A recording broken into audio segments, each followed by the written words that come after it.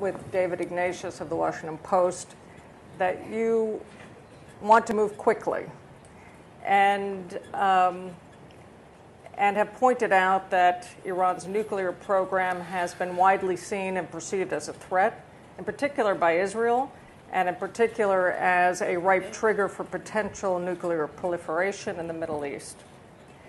Now, President Obama in his speech cited two things that he felt were particularly of note in moving ahead. One was the Supreme Leader's issuing of a fatwa against the development of nuclear weapons, and your statement that Iran will never develop a nuclear weapon. But also it's been clear that the next step is concrete action. Now, we've seen that the end game for the U.S., the outlines will certainly involve some agreement to commit to the peaceful development only with transparent and verifiable and open inspections, greater inspection access, also a limiting of the nuclear facilities, a limiting of the stockpiles of enriched material, and a cap on enrichment somewhere below the 5% threshold. So we know the outlines of some of the end game there. But what does your end game look like? What are you looking for in these 3 months to 6 months that you cited? And do you think we can get there? تفصیلی که در این سوال Well, the depth and detail of the question that has arisen, I can say in response, are of such nature that would have to be addressed mainly at the P5+1. But in principle, what I like to say is that the people of Iran, like all other nations, have decided to take advantage of one of their rights, to use one of their rights. In other words, of course, any country can use one of its rights and choose not to at the same time.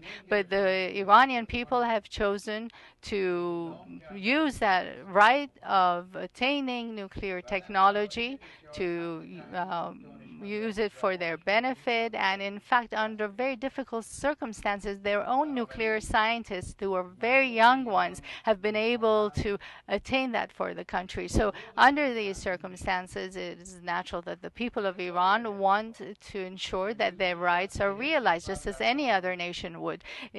Right now in the world, more than 40 countries have embarked on enrichment programs, some within the framework of the Safeguards Agreement, and even some outside the Safeguards Agreement framework. But for the Islamic Republic of Iran, all its activities have been within the Safeguards Agreement and have continually and will continue to remain under the supervision of the IAEA. Now, this is one side of the story, to ensure that Iran's right remains intact.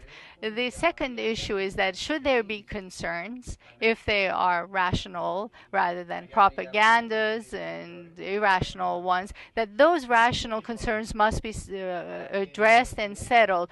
In fact, achieving our rights and goals, we do not wish to ignore the interests of any other country. We do not seek to go into war with any country. We do not seek to produce any weapons of mass destruction, including nuclear weapons. And therefore, should there be any concerns, it is crucial to us to remove those concerns.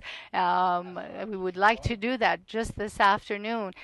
Since 4 p.m. until maybe right now, or maybe a little, it may have ended. The P5+1 was happening at the level of foreign ministers, and Ms. Ashton was there.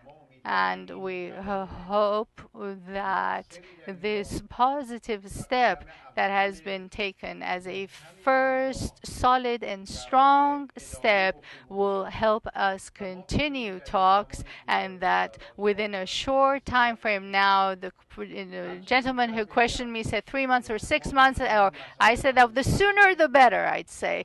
The sooner the better if we can settle this issue, because we think that the speedy settlement of this issue will benefit both sides, both Iran and the other negotiating partners.